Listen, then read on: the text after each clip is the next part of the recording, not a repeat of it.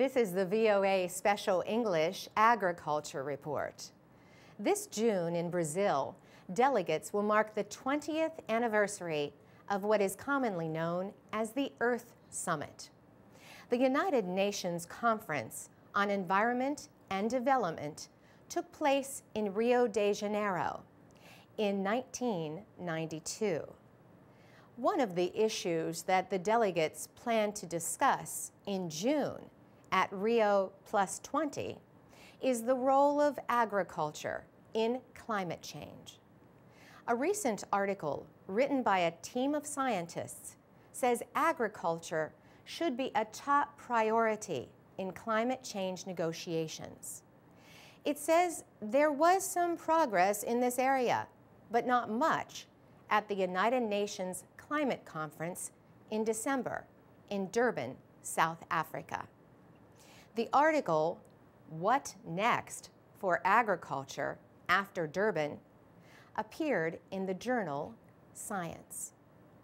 Britain's chief scientific advisor, Sir John Beddington, led the international team that wrote it to try to influence policymakers.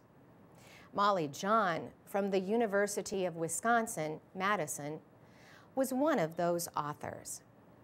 She says efforts to guarantee food security are falling short in significant ways that have come to our attention, especially recently with the significant price shocks. Prices on the world market have remained high since the food crisis of 2007 and 2008.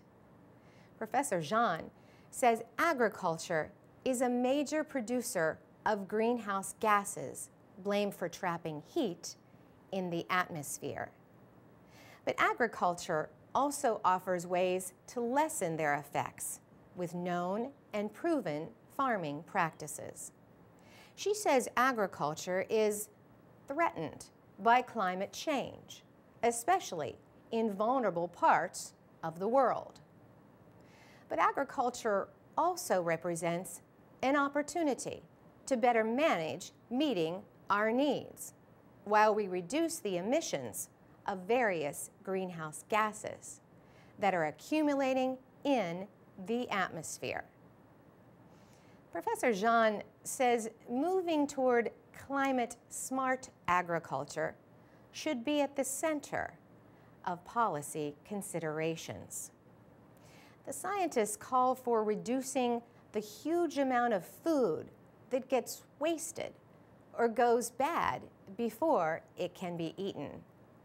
Another recommendation is to plant more crops that put less pressure on the environment. The article says the integration of agriculture in the climate change negotiating process has been moving slowly. At the same time, climate change and population growth have been moving much faster. The article calls on scientists to play a bigger part in the issue by making sure climate change negotiators have clear data available.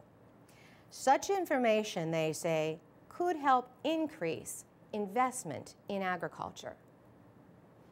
For VOA Special English, I'm Carolyn Prisuti.